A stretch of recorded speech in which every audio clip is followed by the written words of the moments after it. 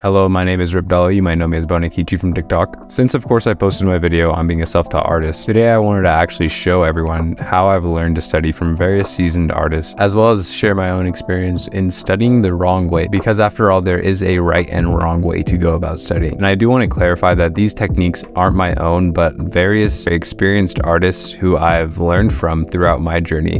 And I highly encourage that you take a look amongst the artists that you look up to and learn from their wisdom and experience in studying art properly. Now, there is no real right way to study, but there are various ways that you can study that just won't benefit you at all. And as a self-taught artist or someone just even trying to learn something, you really do need to learn how to learn these things properly. When I first started out on my journey as a digital artist, I didn't even realize that I would have to do something that sounds as boring as studying. I did have the desire to get better, but I thought that I would just kind of get better along the way as I drew more, which isn't necessarily wrong to say, but the best and fastest way to progress in anything is to study the fundamentals of the subject at the beginning of your journey. This led to me eventually studying things that were way out of my range as an artist, things like difficult textures, complex folds in fabric, different advanced perspectives. I never even really gave myself the opportunity to study the fundamentals of these subjects before I tried to tackle such difficult concepts, and at this point I didn't even know how to shade properly. So when I would study these things in order to draw them for a piece, I would end up completely giving up on the study or the piece itself because it's just too complex for me to carry through my vision, and this really hurt my ego as an artist. It was only recently that I learned that I had to actually start from where a beginner artist would start, regardless of the fact that I've been drawing for 2 years now.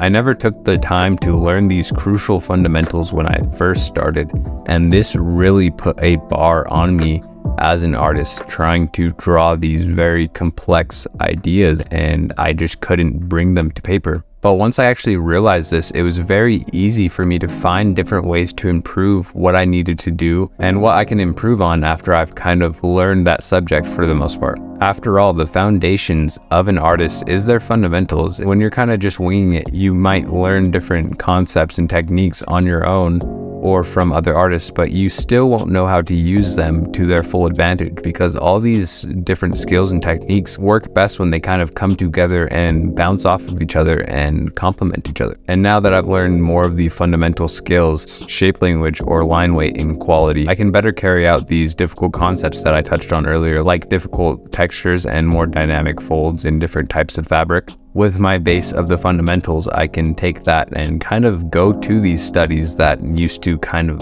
boggle my mind, and I can make sense of them and use them to better me as an artist. And once you get to this level, you don't even need to really study day by day. You can simply study when you need to study something to draw it. As you keep going forward as an artist, you will learn these different subjects and concepts in drawing, and you'll keep growing essentially as long as you're willing to. Now that I've gotten the wrong approach to studying out of the way, let's talk a little bit about some of the beneficial ways that you can go about studying. Of course, now we know to start from the beginning, but what do we do next? And when do we stop studying these fundamentals? The answer to both these questions is do whatever you feel is right for you as an artist.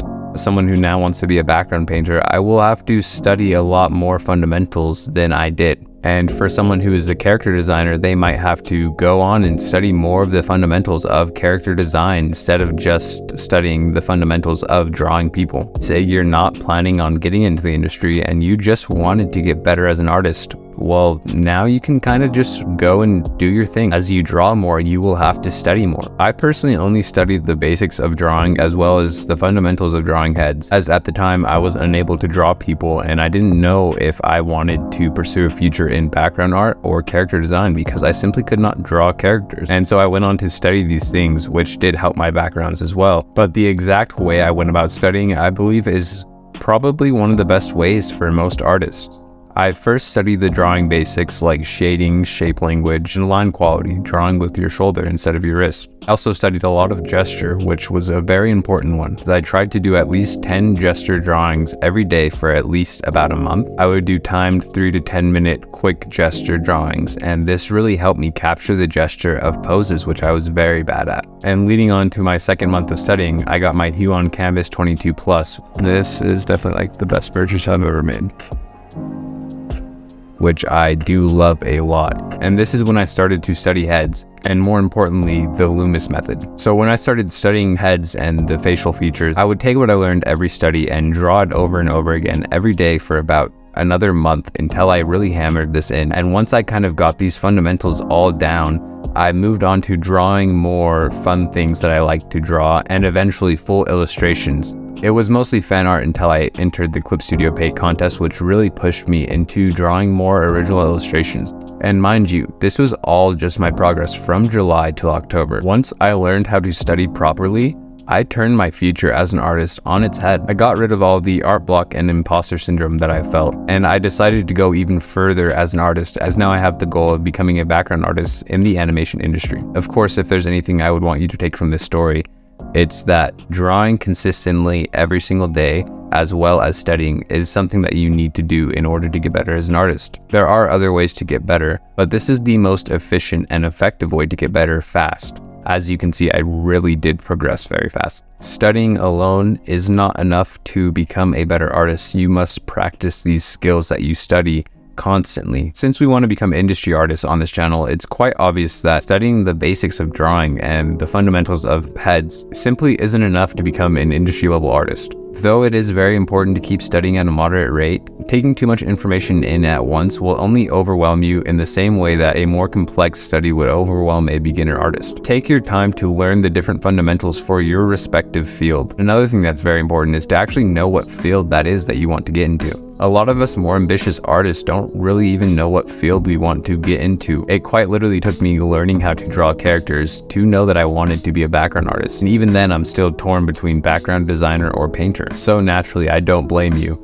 But it is important that we take time to learn what we really want to be early on in our journey. And of course, this task itself isn't very easy, so take your time with it. Really play around and learn the different basic fundamentals for these different subjects. And once you've gotten good enough at all of them, you'll really know which one you enjoy drawing the most. This will also really help you as an artist, as knowing really how to draw anything that your mind might make up is of course beneficial for artists to bring creativity to life. And once you know what you want to be, you can take your time slowly building your skills, and for self-taught artists this can be very difficult. It's very crucial that we start from the beginning of this process, not the middle or close to the end. Like I said earlier, you can't just pick up these more complex studies and expect to understand them and really utilize them to their full extent. Even if you learn the fundamentals of drawing, the fundamentals for these actual industry level fields are an entirely different scenario. If you found this video helpful, you might want to check out some of my other videos, as they might be of use to you. Next week's video will be on different resources that you can use to study as both an independent artist or someone who's really trying to get into the industry. Very glad you decided to join me on our journey of becoming better artists. But apart from that, it's been real. See ya.